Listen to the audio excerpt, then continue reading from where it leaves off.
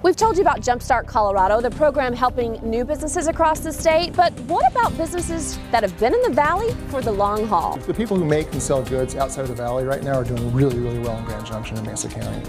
But the rest of the people, the business-to-business folks, are really struggling. Learn about an incentive program that's been around for years, but just this year expanded to include a lot more businesses in our area. And the tax credits can save even long-time business owners thousands of dollars. April Davis breaks down the Enterprise Zone on Daybreak Tuesday.